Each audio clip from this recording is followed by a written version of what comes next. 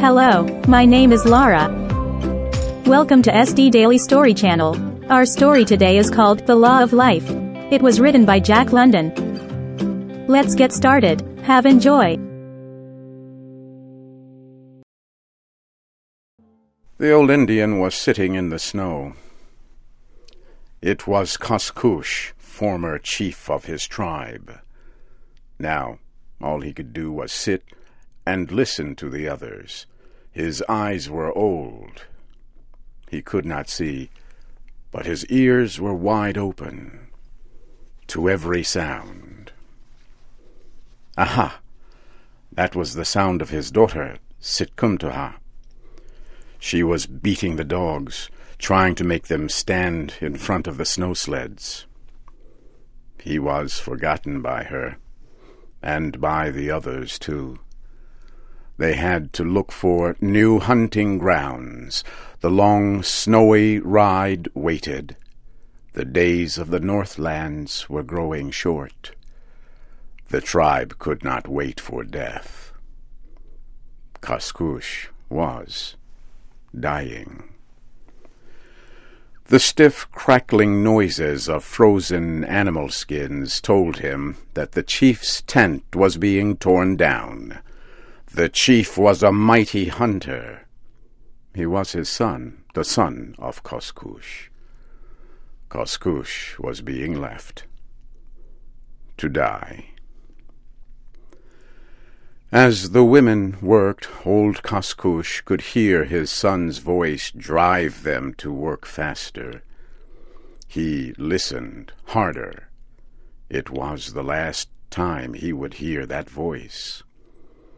A child cried, and a woman sang softly to quiet it. The child was Kuti, the old man thought. A sickly child. It would die soon, and they would burn a hole in the frozen ground to bury it. They would cover its small body with stones to keep the wolves away. Well, what of it? A few years, and in the end, death. Death waited, ever hungry.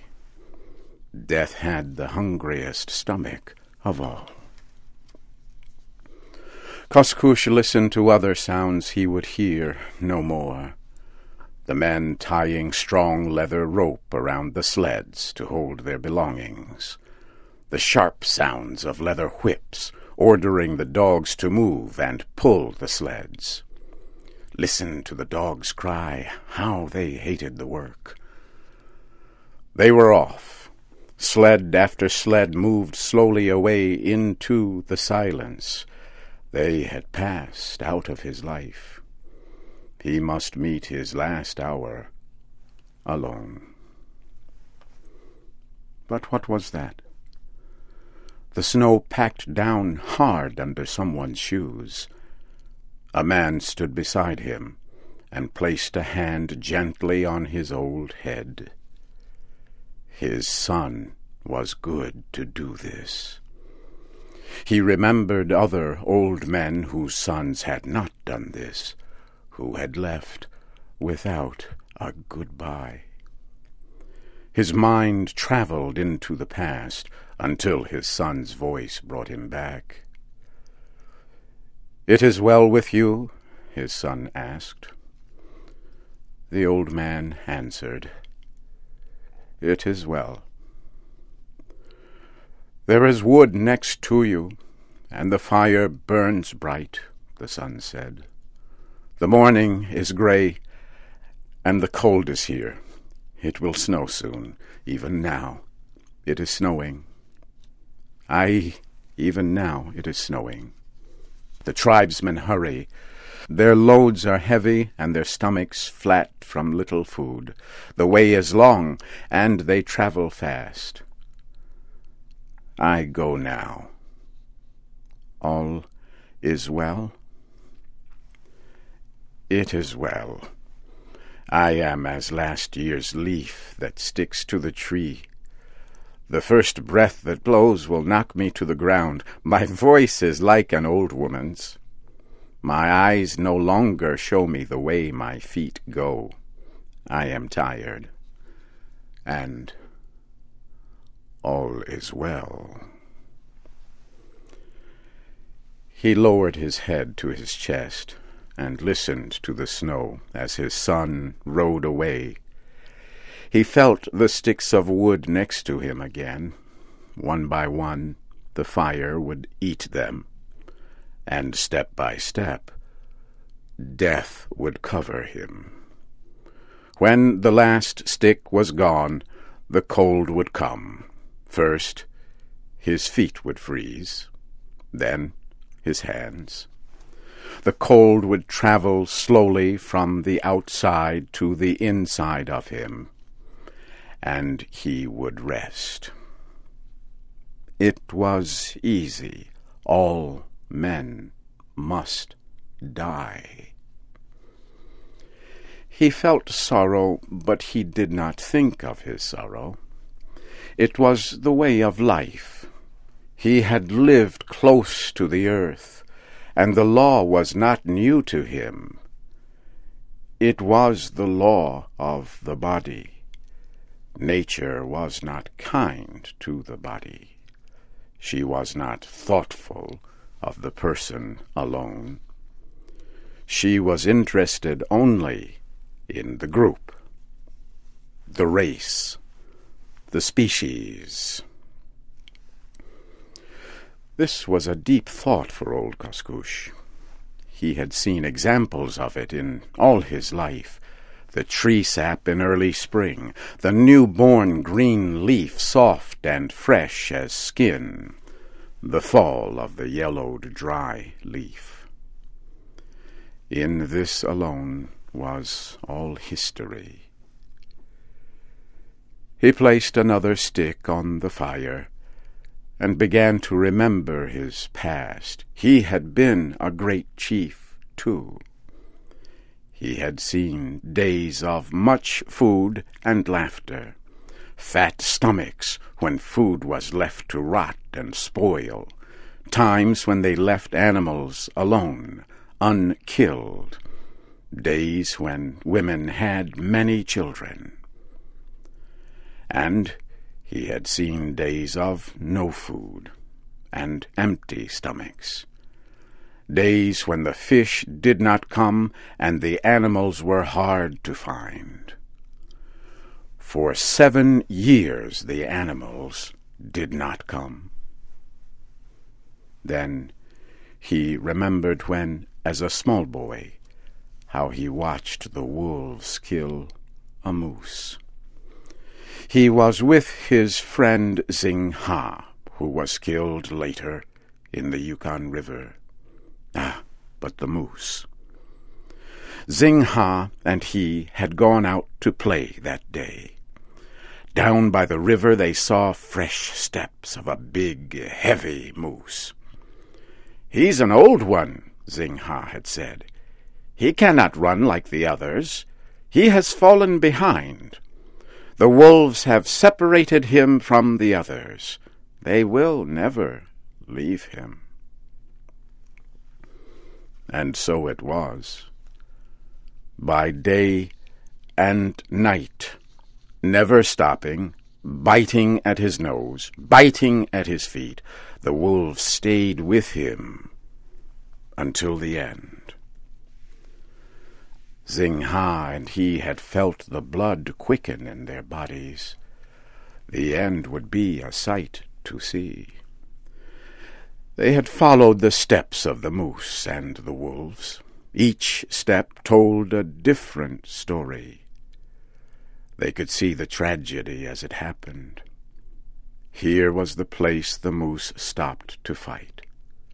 The snow was packed down for many feet. One wolf had been caught by the heavy feet of the moose and kicked to death. Further on, they saw how the moose had struggled to escape up a hill. But the wolves had attacked from behind. The moose had fallen down and crushed 2 wolves. Yet it was clear the end was near. The snow was red ahead of them. Then they heard the sounds of battle. He and Xingha moved closer on their stomachs so the wolves would not see them. They saw the end. The picture was so strong it had stayed with him all his life. His dull, blind eyes saw the end again, as they had in the far-off past. For long, his mind saw his past. The fire began to die out, and the cold entered his body. He placed 2 more sticks on it, just 2 more left. This would be how long he would live. It was very lonely. He placed one of the last pieces of wood on the fire. Listen, what a strange noise for wood to make in the fire.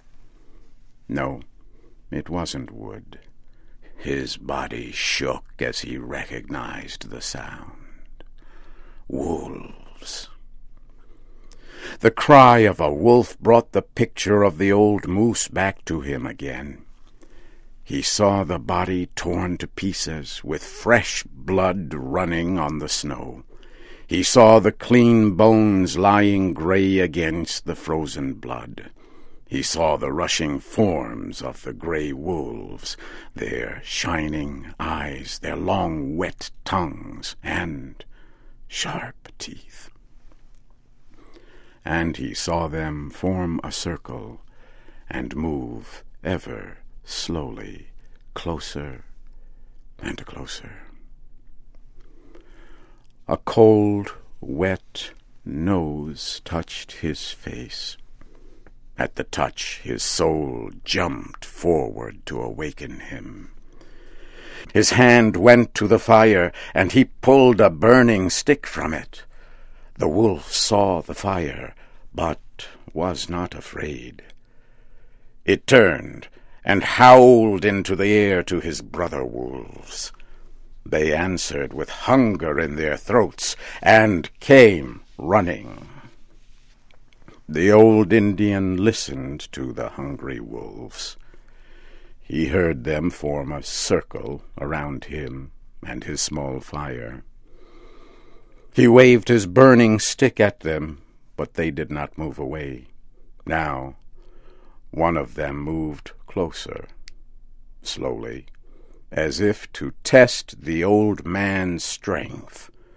Another and another followed. The circle grew smaller and smaller. Not one wolf stayed behind. Why should he fight? Why cling to life?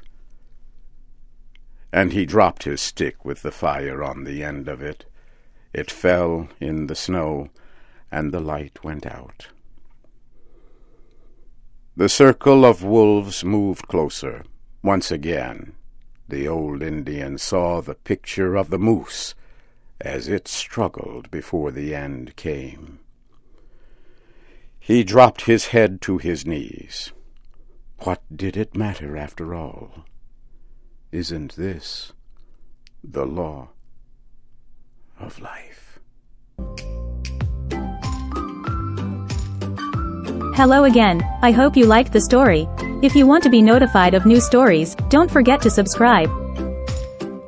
Have a good day.